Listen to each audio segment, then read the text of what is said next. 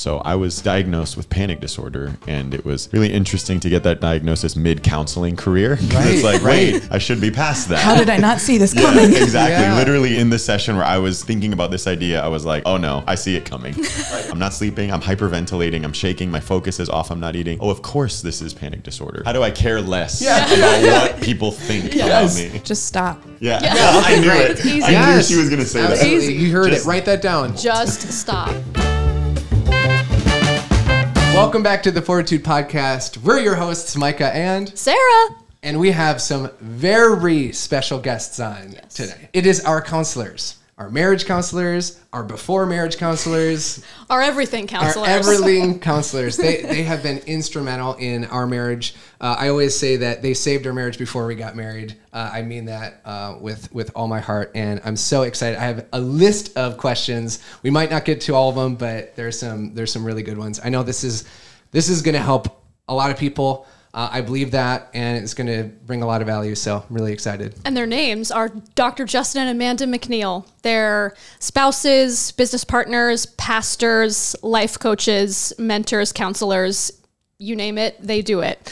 And they've been working in ministry and counseling for 10 plus years, over a decade. That's so amazing. And you can tell from the wisdom that they exude. I'm like, how are we the same age with all the wisdom that they have? Yeah, like 21, 23. Yeah, just like that. It's crazy, the wisdom. But like Micah said, you guys have been so instrumental in our growth and our journey. And I know that your mission is to just help others walk more fully in their own health. So thank you so much for being willing to come on and chat with us. Of course. We love you guys. This is something we've been really excited to do, and really just so supportive of what you two have done in launching this, and really believe it's going incredible places. So we're happy to be a part. Yeah, we're so honored. Thank you. Of course. Of course. Well, why don't we just dive in? Let's go. You know, and well, why don't you give us just a little bit of a history of you guys, how you got into counseling?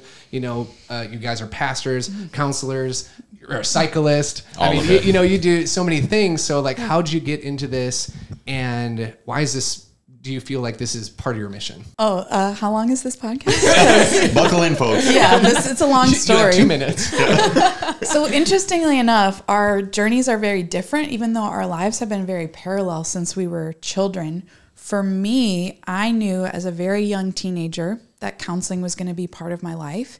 And for me, it's part of my redemption story. I navigated tragedy in my family very young, a lot of grief, trauma, and I just knew that this was going to be a space that was going to be able to walk alongside others in their pain. And for me, even from a biblical perspective, like the idea of trading the ashes of our life for beauty, that God can redeem the painful parts of our story. Mm-hmm. And so now every time I get to share a message of hope or encourage someone or sit with someone, whether it's in pain or in joy, it's such a sweet redemption of this is how the pain is being used for beauty. Yeah. Wow. For me, it was like around the age of 8 when I felt called to ministry. Interestingly enough, that's when I also met you, which I've never made that connection. But so I felt called to ministry and always pictured that looking one way: local church ministry, pastoral ministry, which is like absolutely what my heart is. But then I think as my journey continued, I realized that ministry doesn't have to only be housed in what we consider as like spiritual, but God cares just as much for our hearts, our minds, and also our body. And so the more I felt called to lead people and serve them, I realized, well, if I'm going to talk about their spirit effectively, I have to talk about their mind and their heart. And that's where I really, because of an incredible mentor in our lives, felt called into counseling and studying and using that as not just a tool, but really a gift to serve people. And then eventually later on realizing that like taking care of our physical bodies is important too, which is where fitness coaching came in. And so it's kind of just been a progressive journey of, I think any counselor would say, like looking into yourself and then helping others do the same. Wow.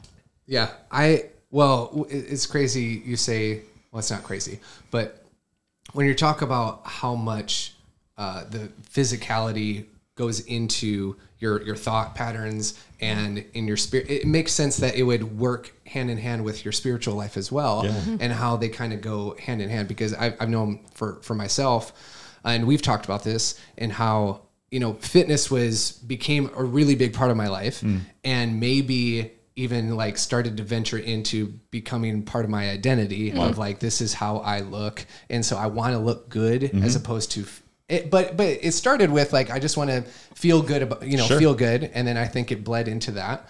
And then I went through injury. In 2014, I had a herniated disc, and that kind of started this wave or ripple effect into other parts of my body starting to get injured and hurt. I have tendonitis in my elbow. I have bursitis in my back. The disc herniation continues to, flare up. I have hipitis. I don't know, some sort of hip issue. And so that was one of the hardest years, I would say, because I just took a year off of not working out because I was hoping that would just solve these issues. Sure.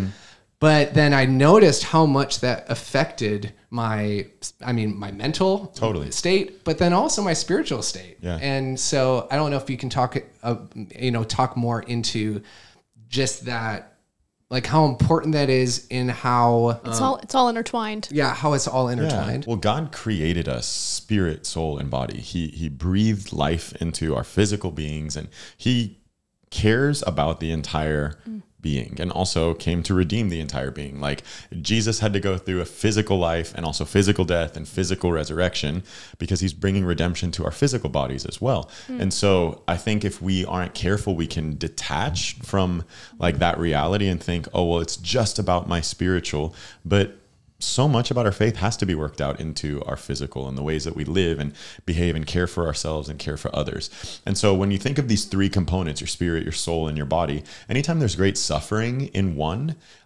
it will affect the others. It's inevitable. Anytime that we're suffering emotionally, it does affect us physically and spiritually. Same thing with our spirit. If we're really in doubt or unbelief, it can show up elsewhere. But also our bodies have to be tended to, where your physical state, whether it's injury or going through, some kind of accident, it can bring about a physical depression or chemical depression because of your inability to generate endorphins or dopamine.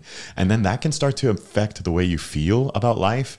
It can lead toward hopelessness. So I think we have to be careful not to just make them three separate boxes. We're one person, and God cares about the whole person.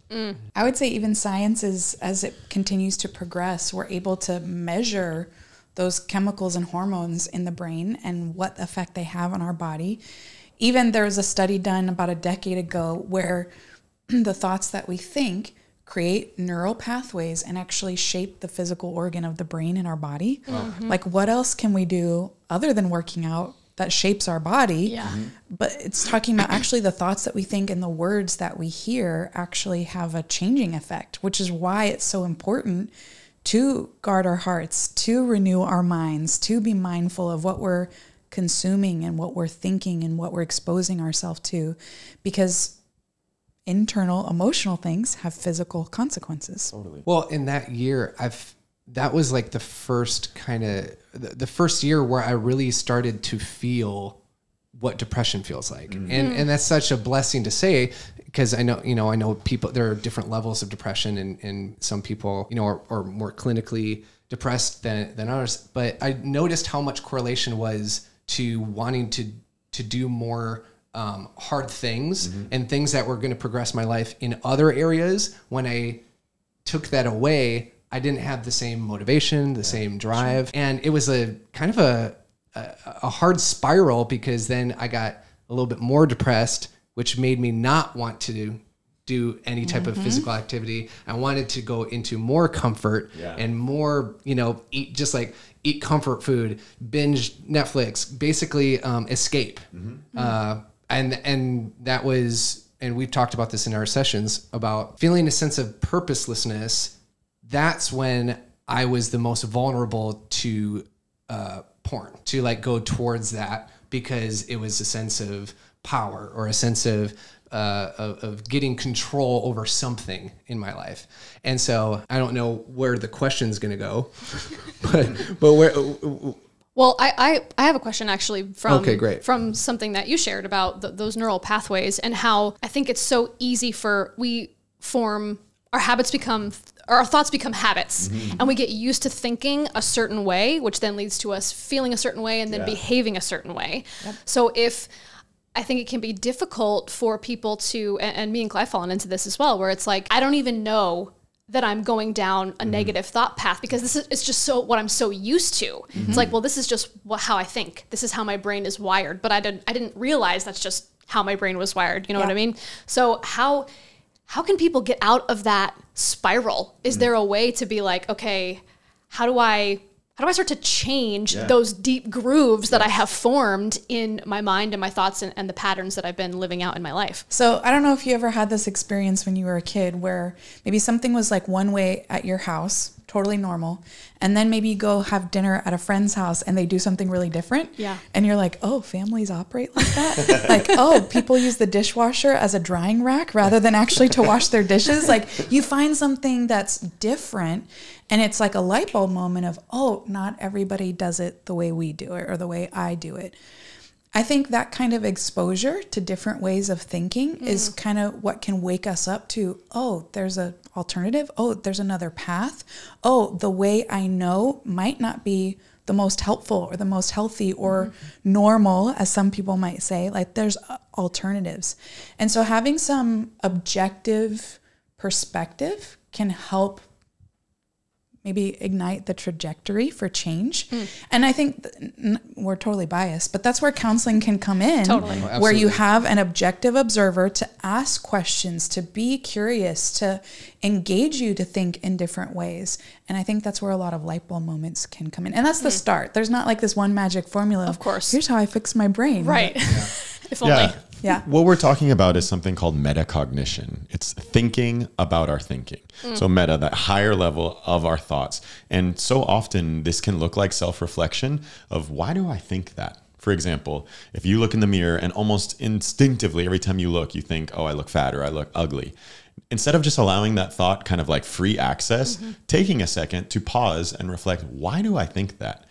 Oh, I just did it again. Even just bringing awareness or bearing witness to your own thoughts can begin the process of change. Because if you can catch that, oh, I did it again. I'm not just living in the pattern of this thought, but I actually can take a narrative view of it that, like, oh, Sarah keeps thinking this about herself. Justin keeps thinking this about himself. Then we can start to change it. So if I can catch when I think that negative thought, then I can replace it with a thought that I have crafted intentionally, whether it's with a counselor, a mentor, or something from scripture, and I can start to replace it. So every time I think, oh, I'm not good enough, then I can replace it. Now, this is just me telling my own secret. Like, oh, I'm not worthy. I can think, no, I'm chosen, I'm loved, I'm called. And that's not something I made up. It's something I chose to adhere to from scripture, right? So, but I kind of use those negative thoughts as triggers of like, oh, there it is. So now I'll replace it with something positive. And I've fallen into that too, where I'm like, okay, I got to catch my thoughts and I got to speak against that and speak the opposite. But in the beginning, it feels phony. Oh, Totally. yeah, because the brain will resonate not with what is true, but what is familiar. Your brain will always resonate with what is familiar. So if I have told you something 100 times, if I've told you you're stupid, you're stupid, you're stupid, you're stupid, let's say you grew up with that in your home, and then you move away, move across the country, start a career, and then one person at work says you're stupid. It resonates because it feels familiar to you, right? And so that identity is kind of like latched onto, as opposed to maybe the 10 other people that are like, wow, you're really smart. Even though it's nice, it doesn't resonate because there is a pattern there. And so at the beginning, it does feel phony. It does feel, because we're talking about deep grooves versus this tiny uncharted pathway. But with some time, you can change that. It's what's fascinating about our brains. And I think that's what can be challenging in our growth journeys. So you used an example of like a work environment, but even in a relationship, if it's like, wow, you're so funny, I love being around you, our brain can try to protect us from what we believe is actually true and go like, oh, well, they're just saying that to be nice, or they're just saying that because they want something from me. And so it can be hard to even receive love and engage in healthy community and connection. Wow. Yeah. Identity is it's so powerful.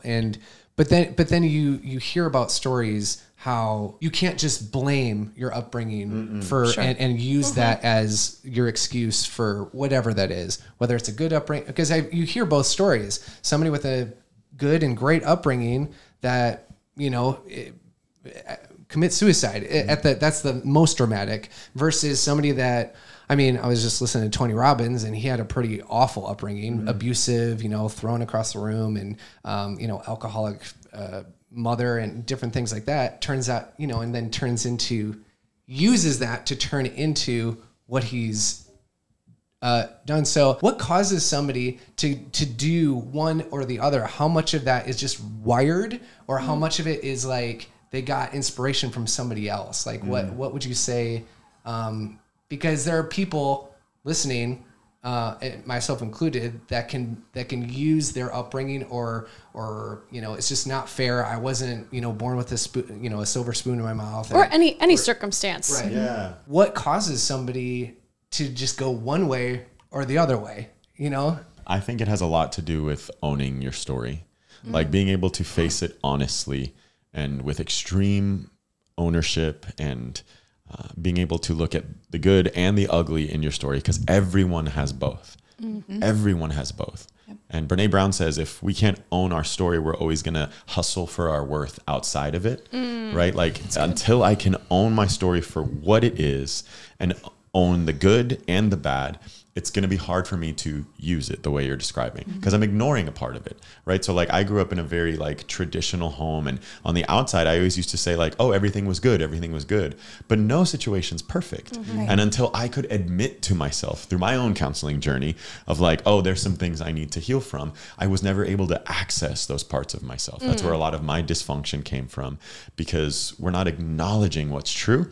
So we're avoiding it. That's kind of like what you were referring to earlier, Micah, when your injury started to bring about these symptoms that felt like new depression, like I've never felt feelings like this. I mean, you and I started talking much later after that injury, but even still, I observed a lot of fixation in you where you would be like, Justin, it's hurting. It's all I can think about. But we can get very distracted by the circumstance and ignore what's beneath it, right? So that's where a lot of times I would try to point you to the notions of powerlessness, why they affect you so much, the identity issue that you mentioned. And when we can face those things that are beneath our circumstance, when we can own our story that way, it's hard, and you have to kind of like go into the belly of the beast a bit, but if I can show up bravely into my story, I don't need my escape tactics. So things like porn addiction, things like coping mechanisms, defense mechanisms, binging, they are my attempt to get away from the monster versus, no, I'm ready to own this for what it is. Like I think a healthy person can say, I know my issues, I know what they are, and I don't have to hide in shame from them. I don't need to like escape from this intense reality. I think that's where a lot of change happens. Yeah. I think that the blaming, the finger pointing is the easy way out because, well, it takes the pressure off me. I don't have to do anything. And to be clear, in childhood, our parents or our caregivers are the ones responsible to meet our needs emotionally and physically, to teach us, to protect us to the best of their ability. And we all have stories of where that failed or that wasn't present in one way or another. So in childhood, it is our parents and caregivers' responsibility. But when we become an adult, the responsibility shifts to us of I do have to be honest with my story. And even in a traditional or healthy family or circumstance, we all experience measures of lowercase t trauma that if we aren't honest about, whether that's because, oh, well, I don't want to throw anyone under the bus. Sure. Or I don't want to look disloyal or have my it story's not conflict as with, bad as someone else's story. right. Or like if I actually am honest about this, maybe that means my love isn't genuine. And so we can avoid being honest, but if we aren't honest with our story, we actually can't heal and move forward, and no one can do that for you. So the responsibility is on us. Wow. Do you think that it's possible for someone to go on that journey completely on their own? Because for me, I wouldn't have been able to realize the things I needed to heal from if I hadn't have had a counselor be like, hey, this is what I'm hearing in your story, but I think it's actually this thing that's painful for you. So maybe we dig into that. And I would have never, it's a whole other topic, but like we just don't get taught like proper emotional intelligence and awareness a lot of the time as we grow up. So I don't think I would have been able to realize those things without a third party. So do you think that that's even possible? Are you able to become self-aware without somebody else? Okay, question, Sarah. Yeah. Are you able to be unbiased with yourself? I mean, I think more so than I used to be able to be, for sure. But completely, no. Because I'm me. Right. I'm me. Yes. One of my favorite psychologists, like he writes obviously a lot of books, and they're in the self-help category, and he hates it. He's like, there's no such thing as self-help. You're literally reading a book that I wrote based on my education, based on other people's experiences. And so self-help isn't a thing. We are actually designed for community.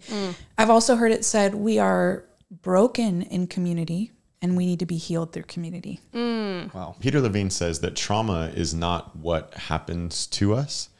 It's what happens in us in the absence of an empathetic witness. So if I don't have someone who is attuned to me with empathy, I have to self-contain. And this is why a lot of our trauma is in childhood, because either your caretaker could not or would not, for whatever reason, attune to you. So without an empathetic witness, you had to self-contain. And based on our temperaments or our experience, self-containment can look like medicating. It can look like internalizing. It can look like blaming.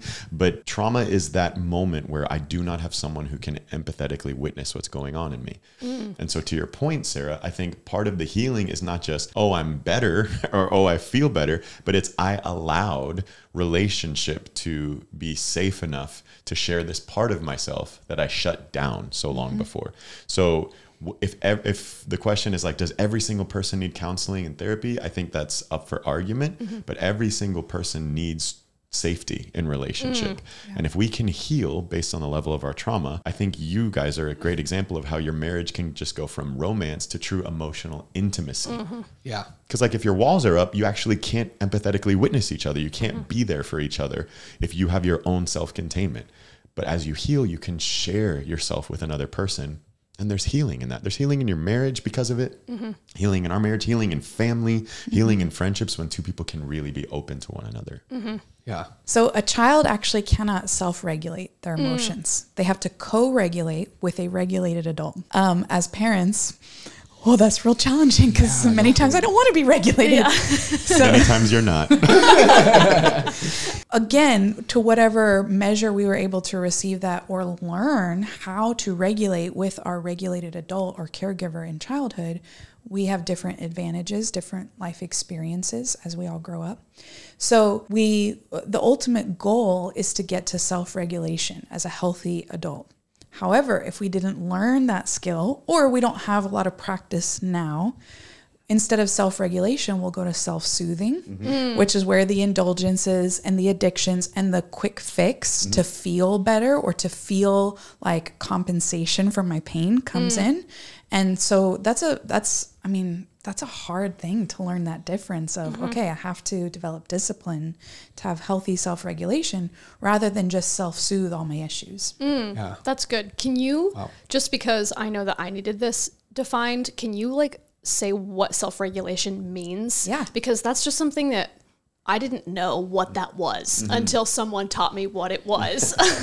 Yes. So it's actually a combination of emotional and physiological. So when we are in a regulated state, our brain is functioning as it should be. So the hormone levels are what they should be. I don't have a surge of adrenaline because I'm not fearful or I'm not ready to attack. My dopamine levels are where they're supposed to be. My oxygen intake is at a healthy place. I'm not short of breath or holding my breath. Everything is as it should be internally, which then allows us to actually be present in conversation, to be creative in problem solving, to be a little bit more unbiased. If I'm regulated and I'm cut off in traffic, I might have a little more grace, like, oh, God bless you, buddy. Hope you get to where you're going safely. She's never said that to anyone, by the way.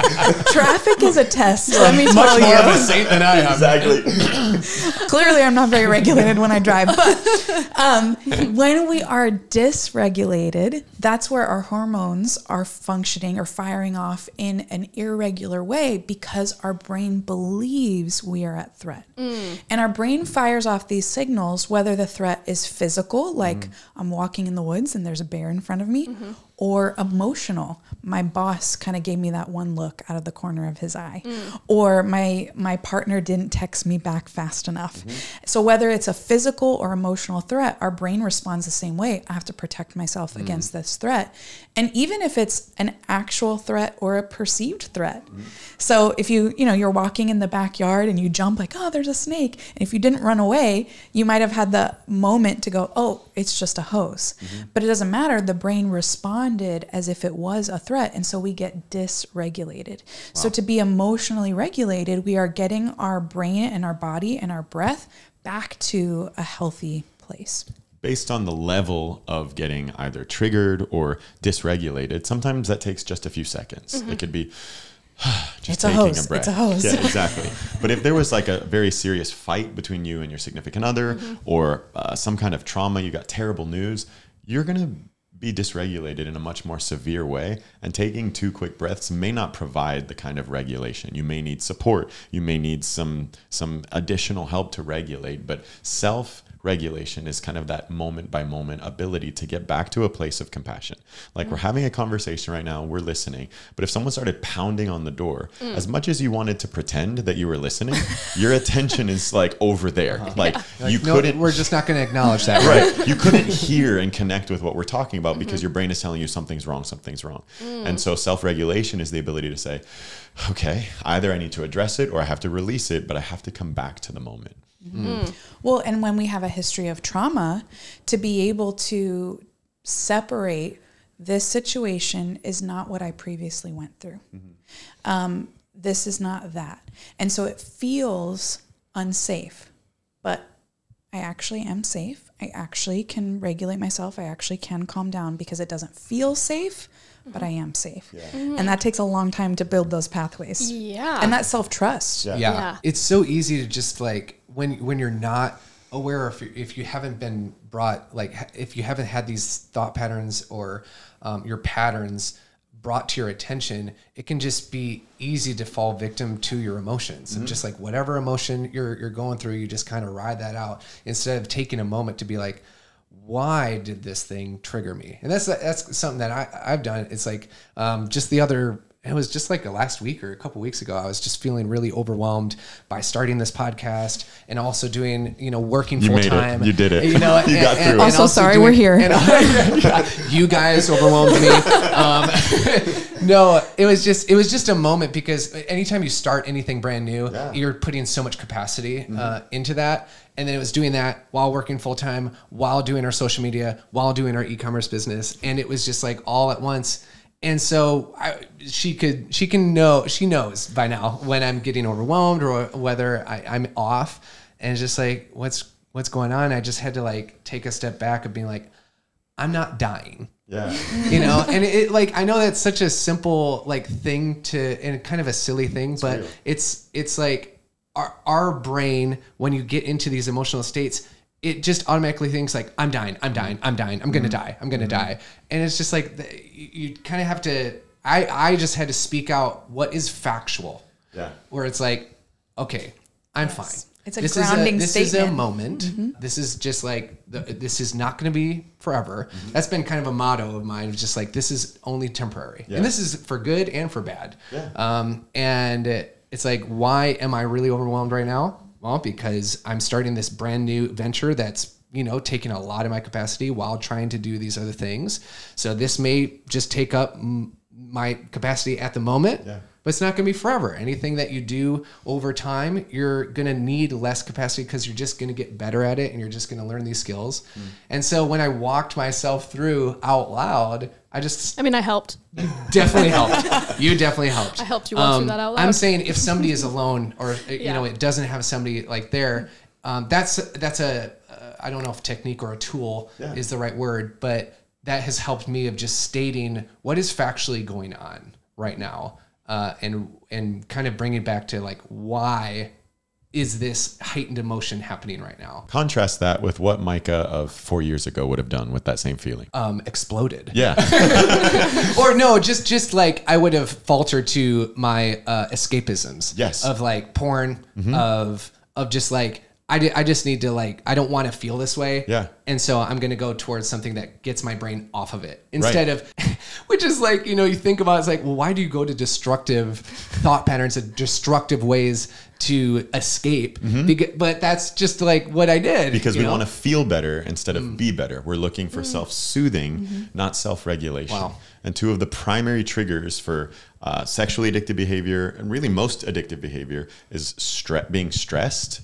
When we are stressed and we don't have healthy coping mechanisms for our stress, like if you think of the word stressed, if you look at it backwards, it's desserts. And that's what usually we go after.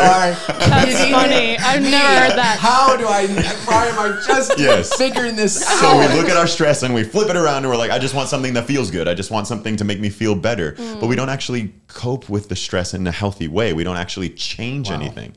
And another would be the feeling of overwhelm. That triggers us. Also boredom, feeling just stuck and purposeless. We end up wanting to entertain ourselves or create some kind of spike in our adrenaline or dopamine. But you're illustrating it so well is that your escapisms in the past just led you in circles, as opposed to this radical honesty of like, Micah, here's what's happening. Let me talk myself through it. Let me do what I need to do. Maybe I need a break. Maybe I need to calm down. Maybe I need to tend to the real need within me. But it's this kind of owning of what's happening in your soul. I mean, on that topic, I feel like anxiety right now is more rampant than ever. I think social media honestly has a huge part of that, because people just have access to information at all times and it's in your face, which, you know, kind of is ironic because that's a part of our career. When you were talking about self-regulation, that got me wondering if that's related to anxiety, or an inability to self-regulate causes, obviously anxiety comes in many different forms and at many different levels, but I've never thought of that as kind of like just the base level of what's going on inside being the thing that we need to come back to if we're having an anxious moment. So are those things, do you find those things to be tied together, anxiety and inability to self-regulate? 100%. It's clinical, yes. Okay. So anxiety is being dysregulated in an elevated way. So that's where stress, that's where fear, that's where anger is. Anxiety and anger are both uppers emotionally. Elevated heart rate, shortness of breath, high blood pressure, all of those kind of anxious up kind of feelings. And it can feel like everything is chaotic around me because it feels like everything is chaotic within me. And so to address anxiety, we have to learn how to bring ourselves down. So slowing our breath down. And there's lots of different tools and breathing techniques and strategies, but we have to bring ourselves down. Conversely, depression is a downer, and that is being dysregulated in the opposite direction. And so when we are in shame or in depression, we have to learn, how do I regulate myself up to get back to that healthy middle space? Yeah, I really relate to that idea, the inability to self-regulate. So I was diagnosed with panic disorder, and it was really interesting to get that diagnosis mid-counseling career. Right, it's like, wait, I should be past that. How did I not see this coming? Yeah, exactly. Yeah. Literally in the session where I was really thinking about this idea, I was like, oh no, I see it coming. Like I didn't see it in myself, but once the dots started to connect, I was like, I'm not sleeping, I'm hyperventilating, I'm shaking, my focus is off, I'm not eating. Oh, of course this is panic disorder. But even in it, even as someone who bears witness to others in it, I couldn't see it for myself because of how pervasive it was. And prior to that diagnosis in my life, I was, I'm a church kid through and through. So I was very positive and optimistic and just like, let's pray about it. God's good. We're just going to get through. But that kind of pushing mentality of just push through it, it became way less about faith for me. And it became a cover up for denial of real, honest emotion. I was using my faith to over spiritualize things and get into denial. The inability to say, I'm actually really, really sad, or I'm actually really angry about this. I would just say, God's good. We're just going to pray. I mean, she can tell you, like, in the first 10 years of our marriage, I almost never ever said anything like, I'm sad, I'm angry. It was actually one of the biggest conflicts in our marriage because I was like, I'm the negative one. He's the positive one. Like nothing ever bothers him. I must be I must be picky and, you know. Yeah, I just never brought those emotions to the surface because of my own trauma. And so at a pretty significant juncture in our story, I had all this unprocessed grief. My best friend died in the second month or third month of our marriage. Prior to that, I'd never lost anyone or anything except a cat. So like I'd never suffered grief. My best friend dies in this really, really painful turn of events in the second month of our marriage. And so I just like shut down. I did not want to access my grief. I had no foundation for it. And I'm leading, I'm pastoring, I'm a new husband, just trying to show up as best I could for everyone, including my best friend's widow, his infant daughter after his death. And so I never took the chance to even explore what was going on in me. I just pushed it all down as much as I could. 10 years later, after still never processing the grief, I found myself in a situation that triggered it all.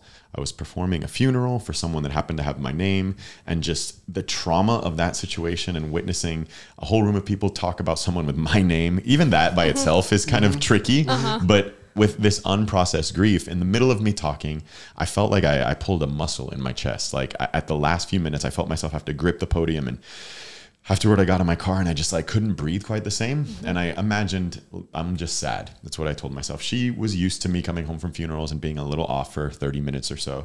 But that night wasn't really the same. I couldn't sleep. I didn't really tell her about it, but I was like gasping for air and not able to really rest. Didn't sleep much, tried to just go to work the next day, do the same thing. And it progressed increasingly for the course of 3 months, where my panic attacks were so violent and so visceral. Couldn't breathe, couldn't sleep, laying in bed, just gasping, sweating, shaking. And I couldn't tell what it was going on with me. I didn't know if I was having a physical issue. I was like, maybe my workout was too hard, or maybe I'm not working out enough. Like I was so oblivious to what was going on, and it was so interruptive to me, until eventually it reached a breaking point where, unfortunately, it took me months to tell her what was happening. But I had to give words to it. I had to seek professional help. And I had to acknowledge, whoa, there's this thing that is 10 years old in me that I've never addressed. And my inability to regulate through those emotions is now all exploding in my life. Anxiety typically is this eruption of emotions saying that you've maybe missed something. You need to pay attention to what's going on in you. And I think that, it's rampant in culture for a lot of reasons. 1 in 8 students can be diagnosed with an anxiety disorder. Like there's a lot of factors, but ultimately it's because of an inability to regulate. I'm not paying attention to what's going on in me. And so it's kind of overflowing into my life. Wow. And I feel like that can happen so much in people of faith and people in the leadership role, where you feel this responsibility to be good and to be positive at all times. And you can't voice out these things because then you would seem weak. And so I think that, what are you about to say something? Well, I was going to say that's that's part of the reason why this continues. Because if we aren't honest about the full range of our experience, we aren't being present. Yes, God is good. Yes, I am in pain. Both of those can be true at the same time. So what are some tangible, like, how did you, and maybe you could speak on your experience, but then also like people that have maybe more severe or clinical anxiety, what are some tools, or I don't like the word cope, but ways to manage that on a daily basis for people that struggle with that on a daily basis? I actually want to start on the other end of the spectrum, because I think the more severe and clinical we get, the more specific the solutions. But there's a lot of general anxiety. General anxiety and social anxiety are probably some of the most rampant. And we have to pay attention to the contributors to those factors. Well, I was going to say socially, it's even become acceptable as a joke. Like I have party anxiety. The Sunday scaries, like all of these things are very openly talked about, but not necessarily addressed. And people chew with their mouth open. What's that called? That's like a something phobia. I don't know, but I've got it. I don't like it. Sarah does have it. because I've had allergies my whole life, and Tell us the whole story. Allergies. So buckle up. This is gonna be the next 2 hours. No, but I couldn't breathe out my nose at all. I've had allergy shots, and so I've gotten a habit. Yeah, you know where this is going, of eating. Because I can't breathe. For medical reasons. I literally can't breathe otherwise. I'm like, I don't care. Yeah, she's like, you either suffocate or we're done. I need you to shoot with your mouth closed. That's amazing. Please. Like go. And here we are after counseling and getting 2 different nose jobs. I broke my nose twice, and I'm like, you couldn't have made it smaller after you did surgery. While we're in there, just 2 birds, 1 stone. Surgeries, like, correct the deviated septum, please. Okay.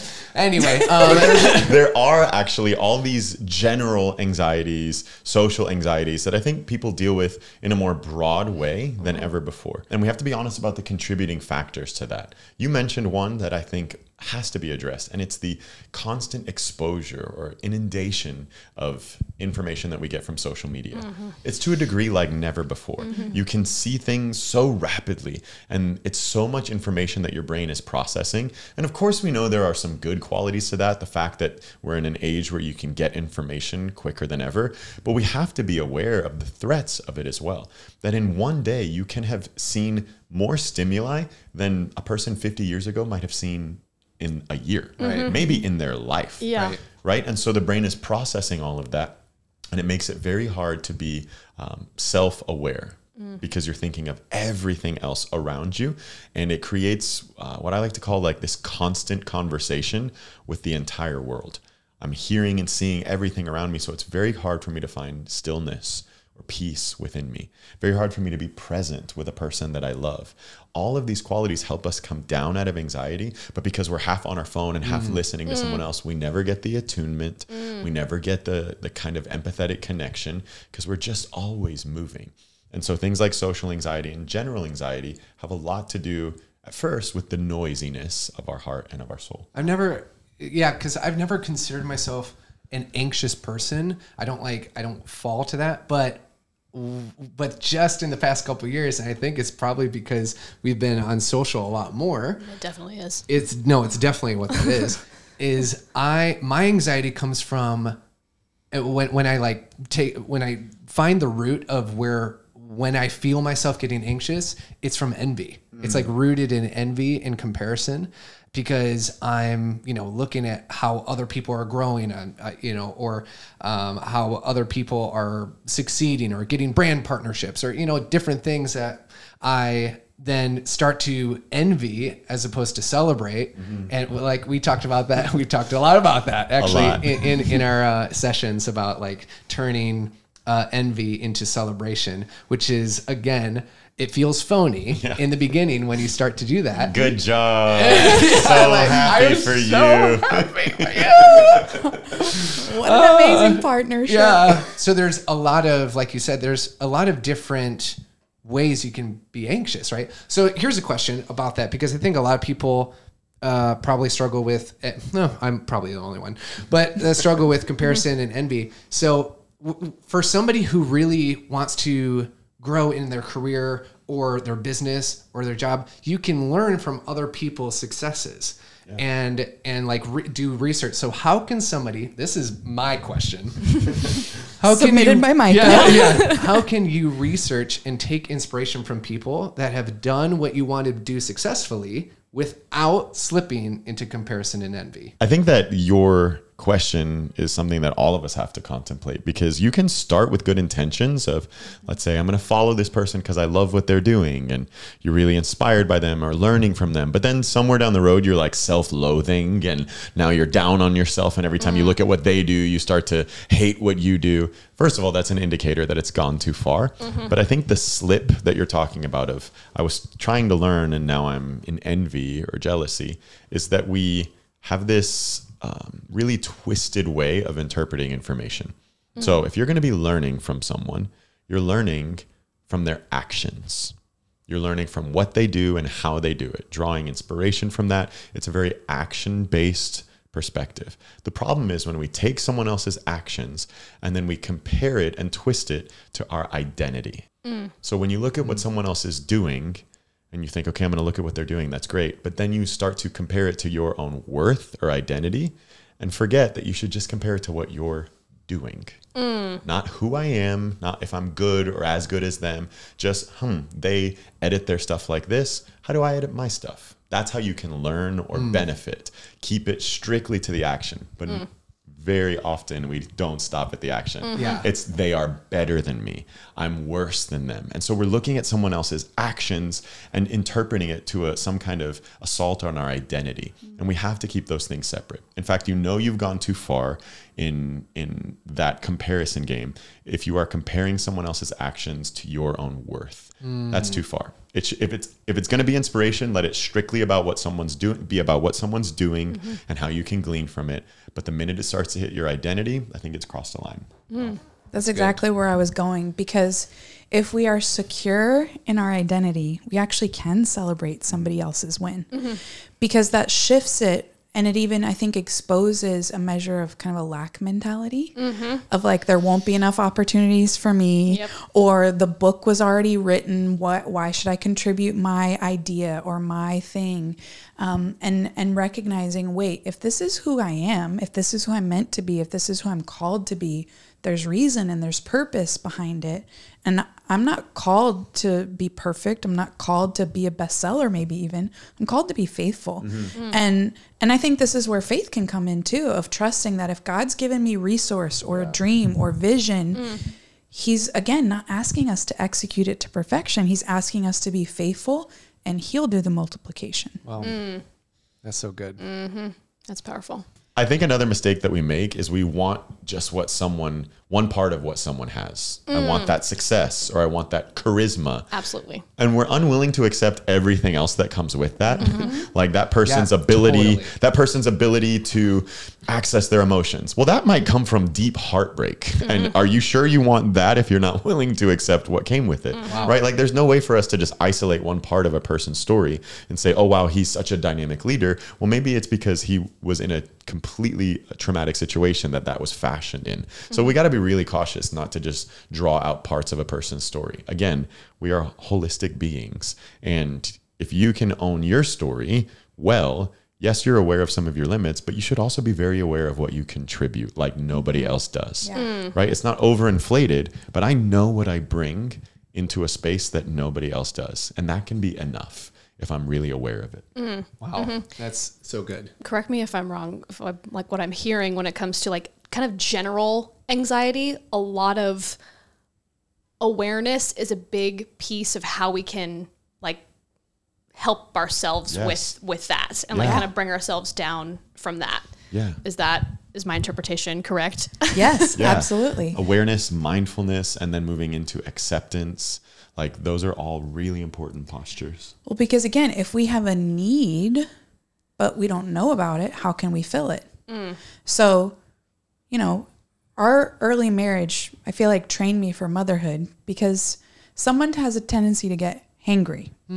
Someone. Just like anybody in this room. Yeah. It could be hypothetically. Yeah. And so hypothetically, I learned to just keep snacks in my bag at all times. That's why we fed you before this. Yes. So if there's a need, but we're numb to it, or we're making excuses for it, or we think it's silly and it shouldn't be a need, then we're not going to meet it. And then we are functioning out of dysfunction. So a lot of what we've been talking about seems to be wrapped in identity and like where your identity comes from, whose your identity comes from.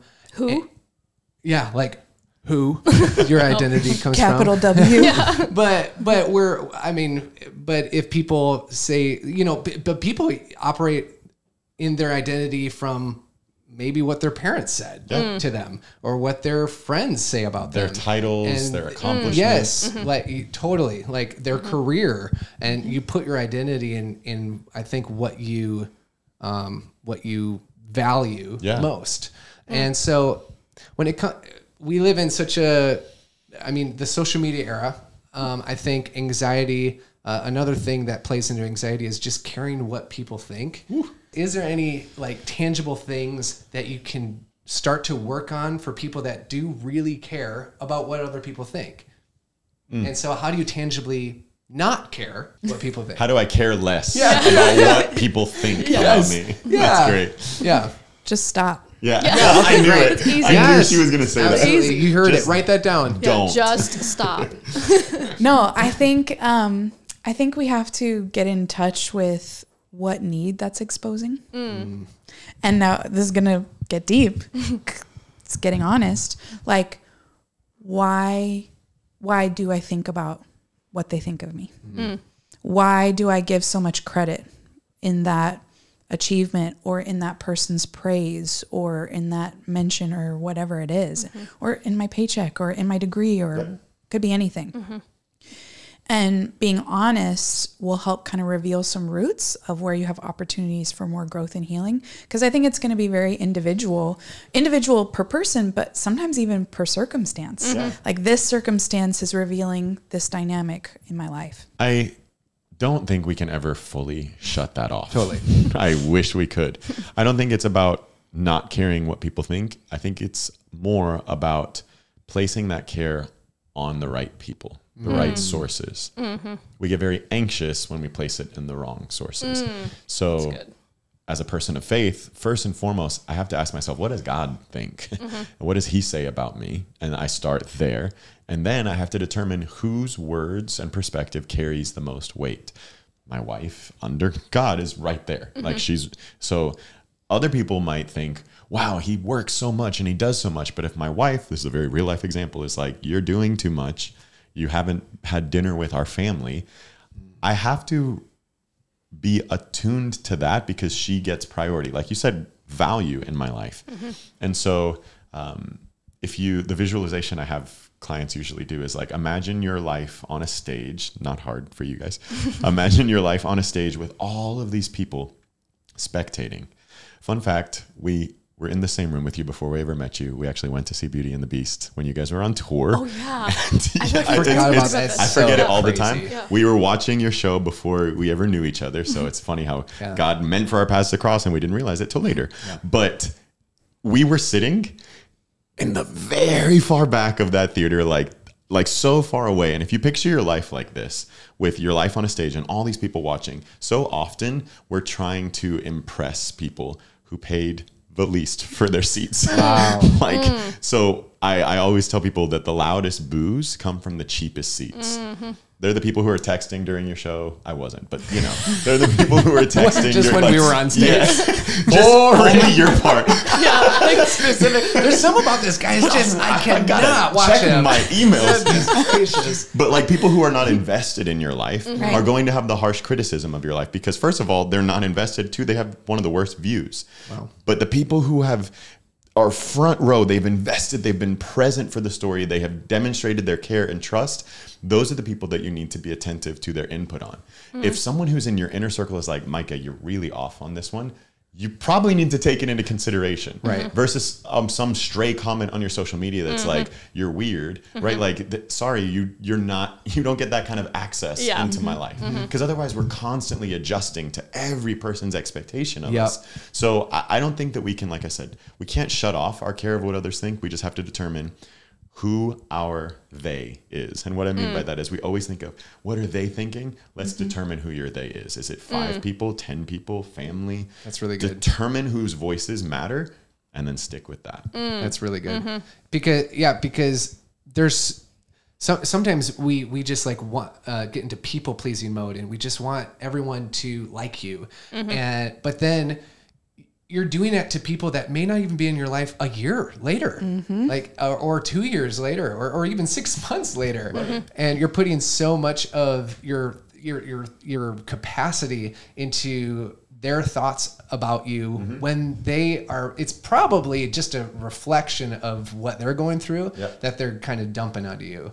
Right? Totally. Or you're projecting your own insecurities onto them. Like, you're thinking about what they are thinking about you. In reality, it's just your own insecurity. 100%. They ain't thinking about you, probably. Thinking about you. Everybody's thinking about themselves. All right. So to kind of close it down. We could go on for hours with this conversation. Yeah, but we'll have to do another. Please. we definitely or part 3. 2, 3, 4, 5. What are some of those tools that people can use on a daily basis if they're struggling with anxiety? Maybe they have something that triggers them. Just when they're going about their daily business, what's that? I mean, obviously there's a wide range of emotion, depression, things that people deal with on a daily basis, but just some basic tools that people can employ to just kind of ground them when they're having one of those moments. Yeah, I think the first statement we would make is that if someone needs help, it's important that they ask for help. Yes. To seek out help from a trusted source, being able to even voice that, hey, I'm not doing okay, I need help. Whether that's with a counselor, a spiritual leader, a mentor, a trusted friend, someone that can actually hold that space for you, that's always step number one. But to answer some practical things, if you are feeling flooded with anxiety, for example, you find yourself anxious, overthinking, short of breath, like I explained for myself. One of the simplest techniques that we can use, something called grounding, helping us come back into our body, back into the moment, is called the 5, 4, 3, 2, 1 method. So you start with your senses. So 5 things that I can see around me. Because when I'm anxious, I'm thinking about the future. I'm thinking about the worst case scenario. But to ground myself, I just see like a wall, a cabinet, a chair, a carpet, just like come back to the room. 4 things you can hear. 3 things you can smell, 2 things you can taste, 1 thing you can touch. Just try to ground yourself in the moment, because typically when the brain is anxious, it's kind of leaving the moment. That's good. And I think as we're talking about tools and resources, it's important to know there's not like just this one magic fairy dust that someone's missing out on. Yeah.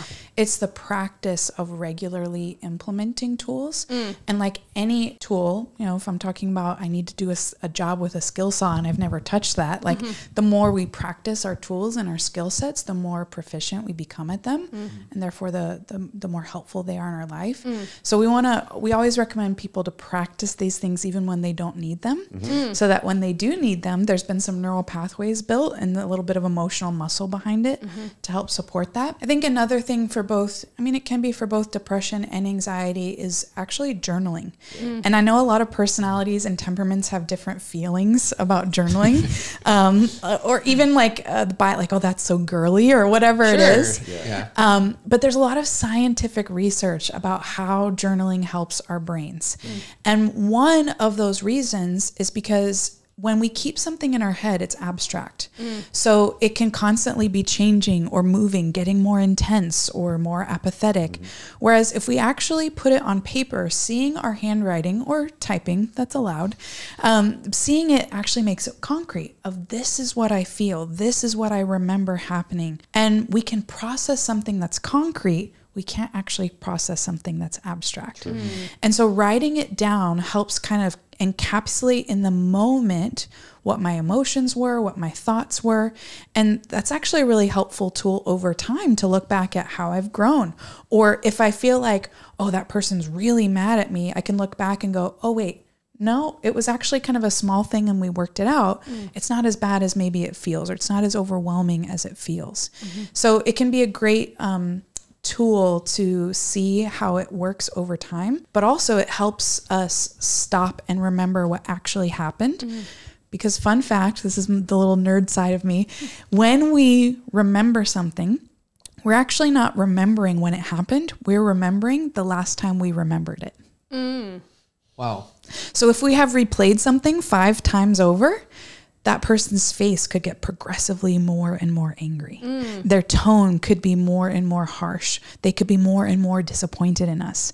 And so this is how we build things up bigger than sometimes they actually are, because we're keeping it in our mind rather than making it concrete to be able to process It's it. like playing the game of telephone with yourself. Yeah. So like it gets distorted more and more each time. Yes. And so being able to reflect, and it's not just keeping a diary. It's Right. actually like paying attention to yourself, whether it's a prompted journal, something that asks you to check in on specific things, or kind of open journaling. It can really help you start to pay attention to yourself. My wife created a resource, a grief journal, for this reason, because grief can feel so overwhelming, and she just wanted to equip people with a tool. She is working on her book. It's almost done. But ahead of that, wanted people to have a tool, and she created 12 entries, opportunities for you, whether it's weekly, monthly, to check in with yourself in a grief journey. And we have heard just such incredible responses of people being able to check in on themselves. And so I think that it provides such relief when we're feeling flooded in some way. I'm just so thankful that you've been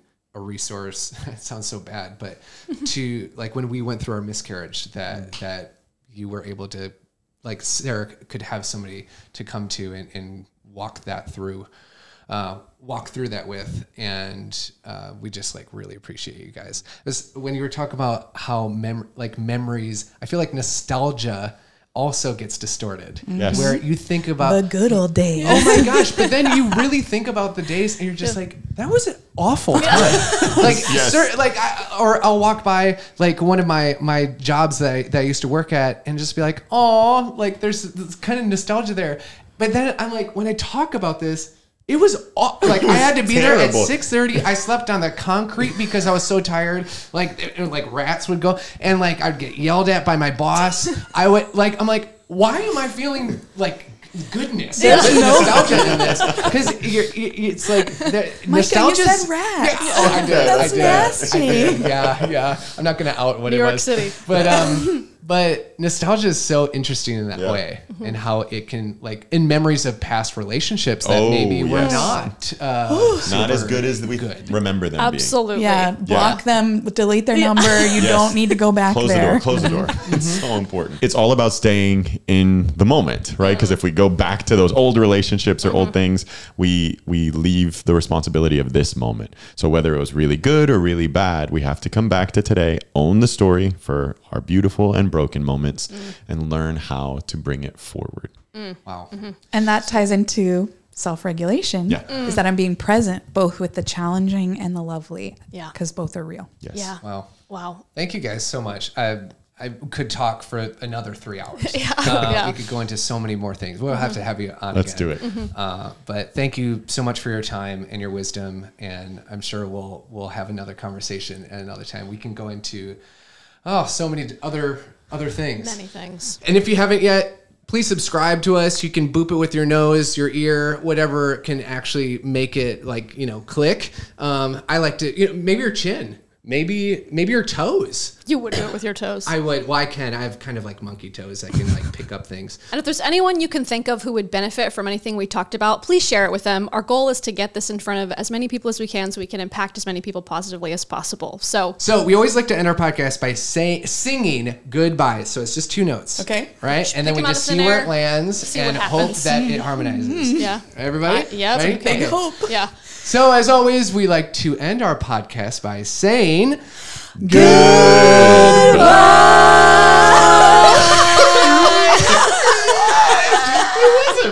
It wasn't good. There was dissonance.